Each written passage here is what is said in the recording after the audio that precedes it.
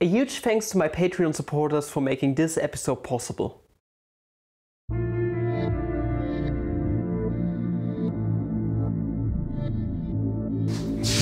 Good morning, fellow mathematicians! Welcome back to another video. We are going to do hard exams solving today. Hard exam solving hard exams today yet again. And this time it's in linear algebra exercise, alright? I'm having a matrix here and we're going to deal with matrices today. Even though the exercise really doesn't look like any matrix whatsoever, but it is what it is. I'm having the exam here. Link to the exam will be in the description. Link to the video where this exam came from will also be in the description. And at first, we have to draw this matrix A for n being equal to 6 by 6 matrix. Also, one really important thing is that n is an even number. Alright, for example, the dimension could be, since it's out of n, okay, so m is out of n, couldn't be equal to 0, so the degree of n is at least 2, 4, 6, etc. And we need to draw it for n being equal to 6. Other than that, the entries of the matrix are 1 for I plus j being equal to n plus 1, and the entries of A are equal to 0 if, well, it's not equal to n plus 1, so the sum. Let us draw this thing. So this exercise in itself is pretty ingenious because it's kind of going the whole thing backwards, but it also basically gives you all the information you need with the 6 by 6 matrix. If you know how this thing is drawn, how this thing is structured, you already know everything about the exercise. It's pretty amazing. I give it to Professor for providing us with such a great exercise on this exam. It was a lot of fun. I love working through this thing. Let us dive right in, Matt. So 6 by 6 matrix. So A is thus. Okay, it looks kind of complicated, alright? But let us go through everything. I plus j must be equal to n plus 1. n plus 1 in our case is going to be 7. Now let us take a look at the entries. So that would be A11, A12, A13, A14, A15. Okay, up until here the sum of those is going to be 6, and then A16. Sum of those is going to be 7. Meaning this last entry is going to be 1 and all the other ones are going to be 0, blah blah blah. So we have a lot of entries here. We have 5 other entries overall. Not going to write everything out after that. Now we can continue from here. Okay, A21, A22, etc. up until A25. A25, 2 plus 5 is 7. A25 is exactly here, spot number 5. And then we have A26. Wait, 826? Well, this is going to be 8. Then we put a 0 here. Maybe you might see a pattern, okay? We are going to go 6 down here. Okay, 1, 2, 3, 4, 5, 6. All the other entries are going to be 0. And all the matrices of this kind here are going to look like this. What we basically have is ones or are ones on the not main diagonal, okay, and all the other places are just there with a lot of 0. So if you really want to sketch it, you are going to put zeros everywhere, and then you already have your first points for this exercise, maybe 1 or 2 out of 12 points. That's amazing. Next up, Professor wanted us to, let me see, I believe he wanted us to find out the rank of A, so some random arbitrary A plus the identity matrix, and then the rank of A minus the identity matrix. He wanted us to show that the rank is n over 2 indeed. N over 2 does work just because, well, n is an even number. So any A that we are going to have is going to look like this, alright? We're going to have a 1, 1, 1, and all the other places are 0. This is what A looks like. Now what is A plus the identity matrix? A plus the identity in n dimensions is going to be, well, it's just like a cross matrix, alright? So we have ones on the main diagonals and ones on the not main diagonals. Here's one thing that you need to take into account. We have an even dimension, meaning overall, in the middle here, we are going to meet with a block of ones, basically. 4 ones in a little block. So 1 plus the identity matrix is going to be this 1, 1. Then we are going to have 1, 1, 1, 1, 1, 1, and 1 and 1. Okay, all the other places are going to be 0. Not going to write the zeros into here. Okay, this is our notation for now. Now, what is the rank of this thing exactly? And this is where you can just make use of the Gauss-Jordan algorithm in this case, okay? So just the Gauss algorithm, meaning we are just going to make row reduction. And you might notice something. Row number 1 is the same as row number n. Row number 2 is the same as row number n minus 1, and so on, up until the middle. So what we are going to do is we are going to take row number n in this case, and we are going to subtract row number 1 from it. Okay, just this row minus this one. Then we are going to take row number n minus 1 and subtract it from row number 2, and so on. We are going to do this n over 2 times overall, leaving us in the process with a matrix that looks like this. Meaning, n over 2 places, we got rid of those. Okay, those were n over 2 rows, and n over 2 rows are still left. And those n over 2 rows are obviously linearly independent. I mean, you can manipulate any of those rows here such that you can get rid of the middlemost one, for example. Meaning overall, after doing the Gauss-Jordan algorithm, this should be the right word here, I think that should be the right algorithm. So after doing a lot of row reductions, n over 2 times, that's actually still not like a hand-wavy way. Using this algorithm is actually a rigorous way, basically. You're going to arrive at the rank, so the number of linearly independent rows of n over 2. Okay, so the rank of A plus the identity matrix in n dimensions is going to be n over 2. Now we are going to do the same thing with the negative ones. Okay, A minus the identity matrix. Let us see what this is. Minus the identity matrix means on the main diagonal we are just going to have negative signs here overall. So negative 1, and here we are just going to have 1s, okay, all the time. Now you might notice something. If we were to just add row number 1 to row number n, 1 and negative 1 is going to be 0, and 1 negative 1 is going to be 0. Meaning overall, we are going to, instead of subtract them, we are going to add them together this time. Meaning we are just going to get rid of all those entries down here. And by the same argumentation as before, n over 2 rows, we got rid of those, and the n over 2 rows are still left linearly independent. Meaning this is the same as the rank of A minus the identity matrix in n dimensions. And then we are done with this exercise. That was really easy, right? Using this algorithm. I think you can make it even more rigorous by defining yourself some column vectors, for example, transpose column vectors, and then you should also be good by manipulating those. But this is already a way you can make use of. Next up, oh, we are close to being done.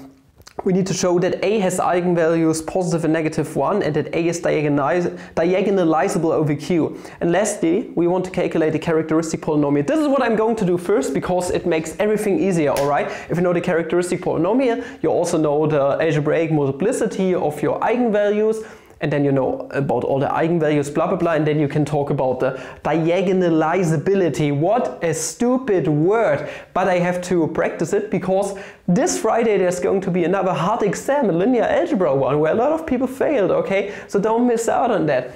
Now, characteristic polynomial of A.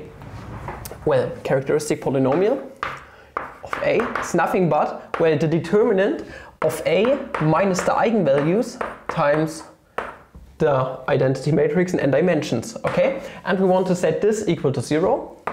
Now what does A minus lambda times the identity matrix look like? Well, it just looks like what we had here, but with lambdas instead of negative 1s, alright? So this gives us negative lambda.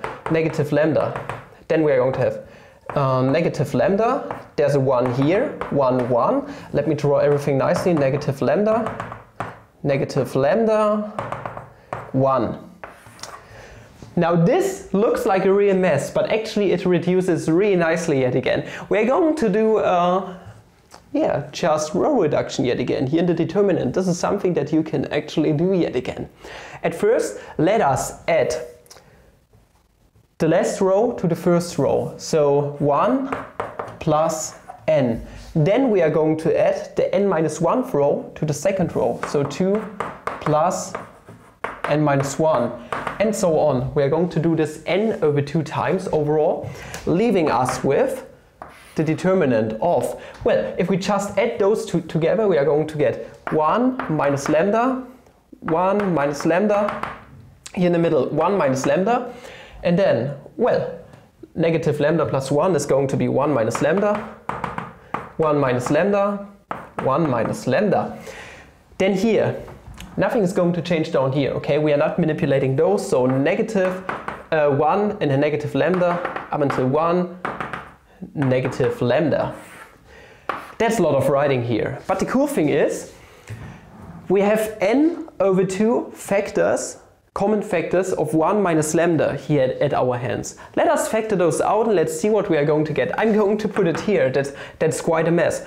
So, if you bring a factor out of the determinant, then you have to take it to the power of how often you have it here in those rows. On n over 2 rows, we have 1 minus lambda as a common factor. So 1 minus lambda to the n over 2th power. N over 2th power. And then we are going to have, okay, we tracked out the factor. So this makes 1, 1. And then we have 1, 1, 1, 1. And nothing changed here. 1 minus lambda until 1. And then negative lambda. Alright, now we came this far, and I'm going to write down on the next blackboard what we are going to do next. Basically, we are going to take the last row and we are going to subtract the first row from it. Then 1 and negative 1 is going to cancel out to be 0, and what we have down here is negative lambda minus 1, so this is lambda plus 1 with a negative sign in front. And we are going to do this on all of those n over 2 rows that we have down here, such that we get a common factor on all of those. Okay, all the entries here are 0, except for the last one with negative 1 plus lambda, dragging this to the outside, and then we are basically done. Dada is Bagger. Bagger des! Oh, Onishan! Bagger des! Like I said just now, written some stuff here on the blackboard, alright? So what are we going to do? So we are going to take row number n and we are going to subtract row number 1 from it. We are going to take row number n minus 1 and we are going to subtract row number 2 from it. Doing this process n over 2 times is going to give us 0 on the not main diagonals. Also, 0 here, alright, like this. Also what we are going to have is negative 1 plus lambda, and then up until down here, negative 1 plus lambda. Meaning overall, we have negative 1 plus lambda as a common factor here, right? We are going to bring it to the outside, so this is 1 minus lambda to the n over 2, and then we are going to have negative, we are going to have the negative, do we have, we have this n over 2 times, going to put it like this, negative 1 plus lambda to the n over 2. But the most important thing here is that our characteristic polynomial needs to be equal to 0, okay? Negative 1 to the n over 2th power is never equal to 0, never ever, alright? So we can just cancel it on both sides, okay? This is now the most important thing here that we are going to deal with. Now, this polynomial can only go to 0 if we have eigenvalues 1 or negative 1. Now, those two are linearly independent, but not the n over 2 times of 1 minus lambda, for example. They are not linearly independent, meaning the algebraic multiplicity of the eigenvalue 1 is going to be n over 2, this way. So let me write it out. Algebraic multiplicity of lambda being equal to 1 is n over 2, and the same thing, this is lambda 1 being equal to 1, the algebraic multiplicity of lambda 2 being equal to negative 1 is exactly n over 2 yet again. So what we have found out is that on the one hand we have eigenvalues 1 and negative 1.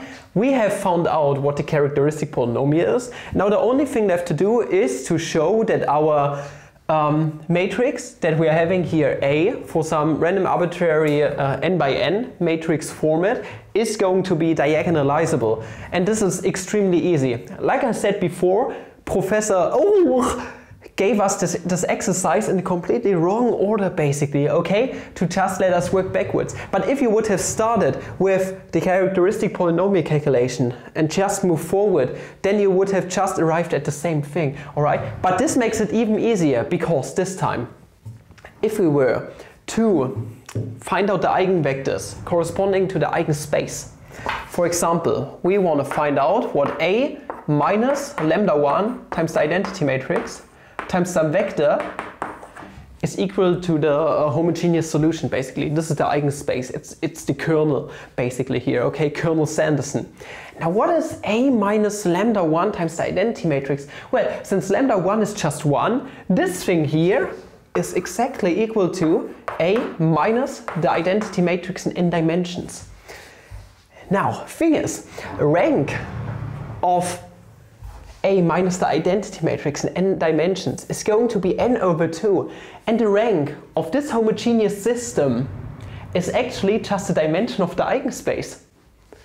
It's absolutely crazy, it's so fantastic. This little exercise with the rank, okay, what we had at the beginning, is actually meaningful, since, well, what can you say?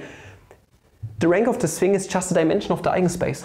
Okay, just is what it is, just try it out, just try to solve this system of equations, and then everything is going to reduce if you just do row manipulation in there. It's just absolutely fantastic. I don't even know what to say because it's just so cool.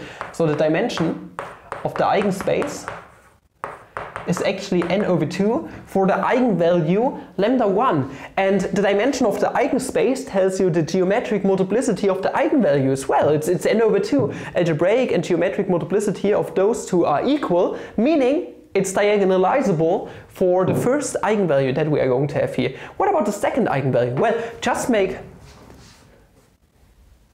out of the negative a positive, because lambda 2 is nothing but negative lambda 1. Alright, giving us A plus the identity matrix. We know that the rank is also n over 2, meaning the dimension of the eigenspace corresponding to the second eigenvalue is n over 2. Geometric and algebraic multiplicity are equal, and then we are done. For far. By God, we are done, alright? Now, for frick's sake, we are just done, by God. And yeah, this concludes the exercise, and it's absolutely amazing, in my opinion, and I just love this, and thanks to Professor for providing us with this great exercise during an exam. Thank you guys for watching. If you enjoyed this video, please like, subscribe, recommend the channel if you like. Want to support the channel a bit more, buy the teachers I created, or support the channel on Patreon. Check out the second channel. We can pretty found this one. People love when they sing these days. I really can't sing. I'm so bad at singing. Aber until the next video, have a flammable day. See ya, ciao, whatsoever. Grüße euch, Glück auf, macht's gut, ich liebe euch. Tschüss.